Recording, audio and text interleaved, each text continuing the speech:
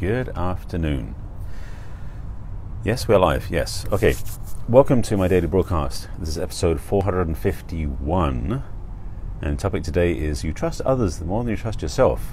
And here's why. Yes, I'm going to predict some things. Well, we'll see where that goes. So before I get into that, let me introduce myself and get you up to speed so you know where we are, and then we'll continue from there.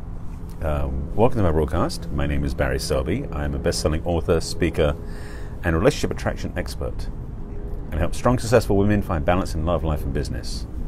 And every day I do these talks on Facebook Live. Yes, it starts on Facebook Live and does it up on YouTube and then onto my podcast in case you're listening there or watching there. Called Messages from the Masculine. Let me try that one again. Messages from the Masculine to inspire the feminine heart. And today's episode in the ongoing series is episode 451. And the topic today is you trust others more than you trust yourself. And here's why. This may upset you a bit. I should warn you ahead of time. What I'm going to speak to and speak about has different layers to it, I'll put it that way. And then we'll see where this goes. And ideally, based upon my trust of these talks, since they're not scripted or planned, I will get you to a place where you'll understand what you're doing, what you can do differently, and how you can have what you want. Because that's kind of my goal in these talks. It's not to scare you or upset you or piss you off, although that does happen, but it's to actually inspire and awaken you to what's possible. This topic, as always, came from a conversation earlier today, although sometimes they come from reading something, some part of the posts, a download, an inspiration, and a process of my own, whatever that is. But today it came from a conversation I was having earlier when I was at my spiritual center. And so I want to speak to that a little bit because it provoked something inside of me about why people don't trust themselves. And part of it's tied to the conversation I had yesterday about self-love, because it is so much about how we don't trust ourselves because we don't necessarily love ourselves and value ourselves, and I'm going to get into that, I know. But also because we've been so convinced and influenced by outside entities, I use that word, and I don't mean that spiritually speaking, I'm talking about entities like advertising companies and marketing people and people who bully and people who push, those sort of entities, not ethereal things. That's a whole other conversation which I'm not getting into. So we've been raised in a culture, and I guess I'm really to speak to the Western world because that's where it's predominantly happening, where we've been raised in a culture where we are convinced by outside influencers or influences. Well, we've been influenced by influences, that makes sense. We've been influenced, let me leave this the other way around. We've been convinced by outside influences. That sounds better, because like putting the influence to influence, that was too complicated. To market us that we, like Coca-Cola is the real thing, for example, or that, have you driven a Ford lately? All these different commercials. I mean, there's so many jingles that I could probably pull forward if I already sat down for the next 10 minutes and scoured my mind for the last 30 years. There are so many jingles and catchphrases and slogans from marketing of different products and items in the world that we've been convinced that they know better than we do. And that's part of what's the challenge with our culture, is that we've been set ourselves up to be blindly trusting other things outside ourselves. Now, that's not all of it. That's part of it, though. The second part of it, though, and this brings it closer to home, and it's going to speak to a lot of what we've all been through, I would say the majority of us have been through, in our lives, which is our upbringing. Let me say it this way. Were you raised in an environment where you were taught to trust yourself when you were very young? I'm going to say, even though you may be watching this replay, if you're not watching this live, that the answer is probably going to be no. 99% of us were raised, if not more than that, were raised in families where we weren't allowed to trust ourselves very early. We were told what to do, told not to touch this, told to do these other things, and convinced by the big grown-ups around us, those big people, that what they know is right, what they know is true, what they say is law. And so our role is to listen and follow their example, which a lot of us did very well. That carries forward, so we start running as an adult in our, somewhere in the back of our mind, I won't say which part of the brain it is, this inner adult, this inner parent, this inner rule maker that tells us what to do. And we become slaves to that voice. Even though that voice is inside of us. It's not somebody else, it's inside of us. But it was imprinted or implanted at a very young age by our parents usually. And it could be a blend of them, or it could be also included some teachers or older siblings or grandparents or officials in different structures wherever we might have been, that have convinced us about how we can and can't do things. And we may not actually hear that voice out loud, but we've become perhaps more tentative, perhaps more reticent to do certain things because we doubt we can do them because we don't trust ourselves, because we've been told by the other voice not to trust ourselves. Or I should say, we trust that voice which says no versus trusting ourselves when we think we should say yes. So, in our I'm going to say this, in our lives, we have this abundance of naysayers, both external and internal, that convince us what we should do or not do, and we don't take choice ourselves. Because, to be honest, I'm going to say this, I don't really mean it badly, but it's true, we've come to depend upon them. And in some ways we've become lazy, because we don't always say, I know what I need to do, and take charge of that. I know for me, personally, just to be transparent, taking the leap of faith to move to another country, actually 3 other countries now, I'm just looking back at those 2 opportunities. The first 2 were okay because they were close, but the moving here was not something that was really endorsed, I guess is the word I use, by my parents. Because moving to, when I was living in England, moving to Germany and to Belgium, that was only an hour away, and it was only for a short, it wasn't like giving the rest of my life up. Well, I didn't think so. I came out to the States for 6 months, but it was 7,000 miles away.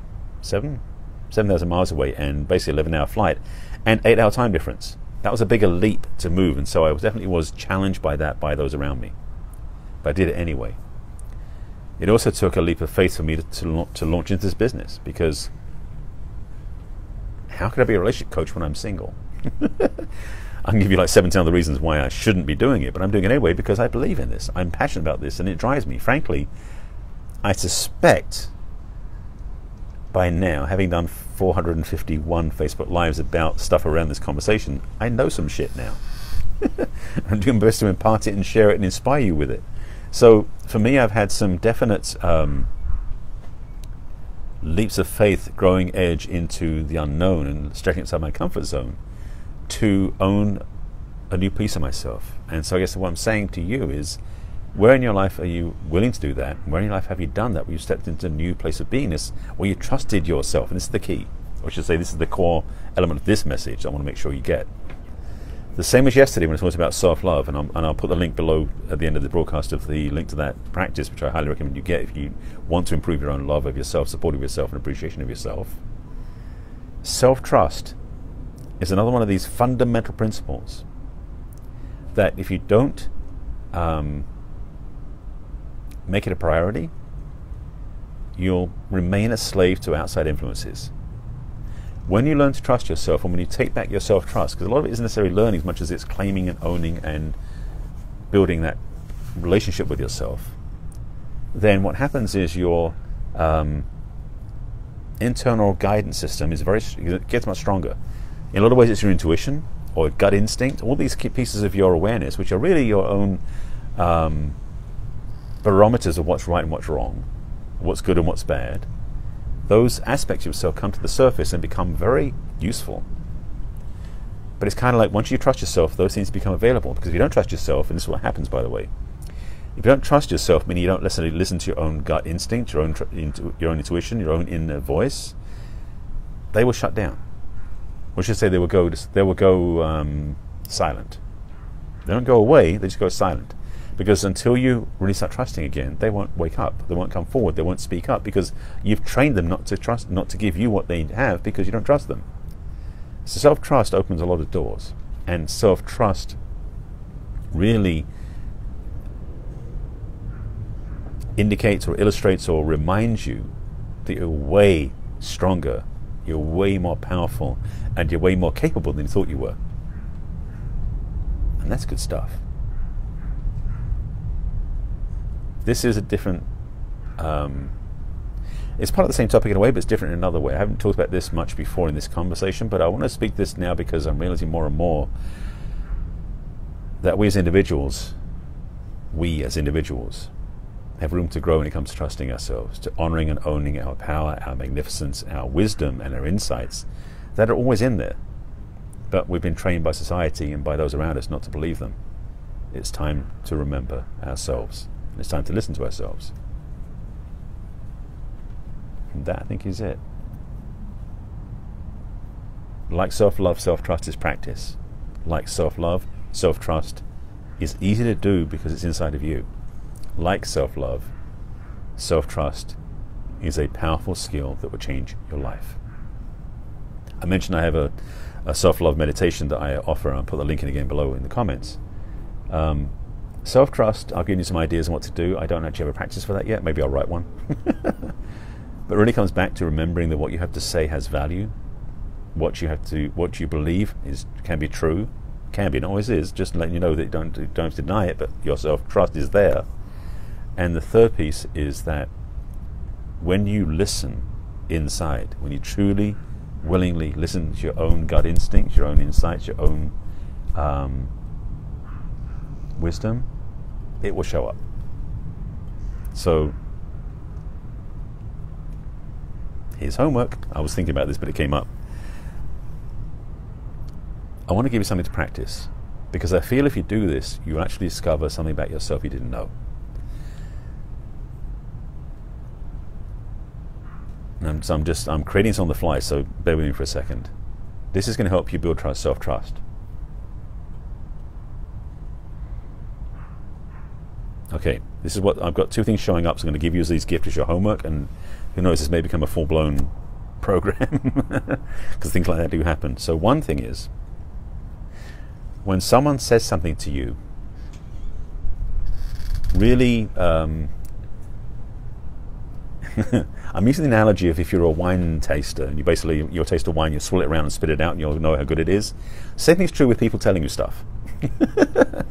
Your homework, one of the things you can do is when people tell you stuff, including what I say about it for that matter, if you listen to people and you hear stuff, comments, statements, declarations, what they believe is the truth, take it in and swirl it around, energetically speaking. Listen, like, feel inside. Does it feel true to you? Does it line up for you? Because you have an intuition, you have an instinct built in, just so you know this. Well, something will go, in auditory terms, it'll ring true or it clunks. Or it'll feel right or it'll feel off. Or you'll see it clearly or it looks muddy. It's kind of, I'm trying to play on all the levels of feeling. Of sensory input. So when you get that given to you, you'll be able to take it in and sense if it lines up or if it doesn't. That's your practice. Second thing for homework, so that's one piece of homework. Second piece of homework is, this is going to be journal writing, by the way. So at the end of the day, you can do it, or any time of the day you want to. If a question shows up inside, or a desire shows up inside, or you have a thought or an idea or an intention, write it down as a question in a journal, and then don't answer it. Yeah, don't answer it. This is a piece that will develop your self-trust, because if you are willing to write down the question and you leave it as a question, this piece of the business psychology, so you know this, your subconscious mind hates incompletes. And what happens if you do write down this question, leave it out there, it will start searching for an answer. And because you're trusting yourself more, this is what the idea is, you will start to discover answers will show up to answer that question. Now, you may not just have one answer, you may get 5 answers to that same question, that's fine. But the idea of this is, you're going to practice this, is you write down in a journal questions that you may have, or an idea or a thought about want to do something, I'm going to try this out, or will this work, or what do I want to do, anything like that. Write that down and then leave it as a question, because if it's a statement like, say, this looks pretty good, what do I think about it, could be the question. Like, write a question about that if you don't have a question right away, and then leave the question hanging out there for you to respond to. And don't sit with a journal, just don't think about it, just put it down, leave it alone. You may notice 5 minutes later, 5 hours later, that you'll start getting a thought in the back of your mind, a little hunch and intuition that answers the question you've had. When that shows up, write it down, and then keep sitting with it. Don't like make that the answer. Don't make the end of it. Just sit with it, see if something else shows up. It might not. But what I'm intending for you to get is that you'll start to develop this listening ability inside. As I mentioned earlier, that gut feeling, your intuition, your wisdom, the still small voice, whatever you want to call those pieces inside, have been silent. By journaling and asking questions, you're inviting them to speak. And those parts of you speak truth. So if you are willing to write down the questions, let those parts inside answer. But don't ask them the question, just ask the question openly so that your consciousness is aware of it, and it will start searching around for the answers. So try that on for size. That's two assignments. If you have any questions about that, please put them below. If you have any experiences with this, if you do this and you get results, please put them below too. I appreciate you answering, I appreciate you sharing what you learned, what happens for you, because I'd love to hear. Again, this might become a program, I don't know. I'm just throwing this, I'm spitballing this, to be honest, but it feels right, so I'm sharing this. So again, like self-love, this is the thing you practice. And this could change everything in your life, especially in your relationships, be it social, business, anything. Having this ability to trust yourself in a new way will change the way you relate to everybody else. And that is a good thing.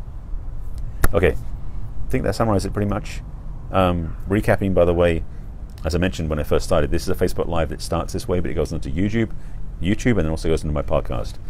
How you can find those is on Facebook. I put the Facebook Live onto my business page, on which is barryselby.author. I also put this onto my YouTube channel, which is Barry Selby is the channel, and Messages from the Masculine is the playlist, and then also goes onto my podcast eventually, which I'm slowly getting over there. Got a ways to go.